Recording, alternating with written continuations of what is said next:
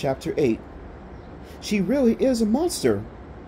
In that moment, I knew the horrible truth. I didn't need to see any more to convince me. But I did see more.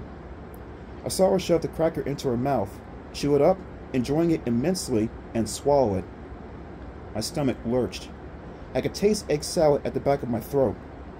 I clapped my hands over my mouth, whirled around, and ran. I collided with Marv at the doorway. I nearly knocked him over. "Hey!" he called out. But I didn't stop.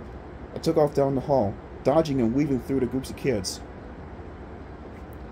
She really is a monster. I finally caught on to the truth. She's a monster, and she really is going to eat one of us.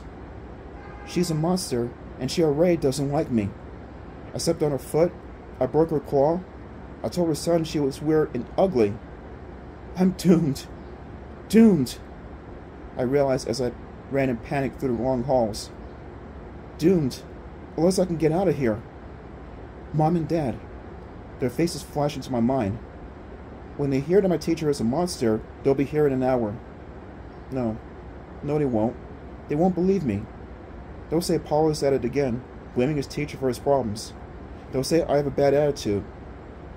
They warned me to get along in the school.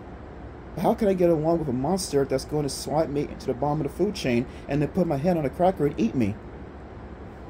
I have to make them believe me, I decided. They have to get me out of here. I slowed to a walk. My heart pounded. My mouth suddenly felt so dry I couldn't swallow. I searched for a payphone, any kind of phone. Why hadn't the other kids called for help? I wondered. Molly and Celeste and Brad and all the others. They knew this was serious. The girls tried to warn me. But why hadn't they called their parents? Why hadn't they tried to escape? I turned the corner and made my way into the dorm area. No phones in the dorm rooms. No phones in the hall. Finally, I spotted a payphone hidden in a dark corner at the very end of the hall.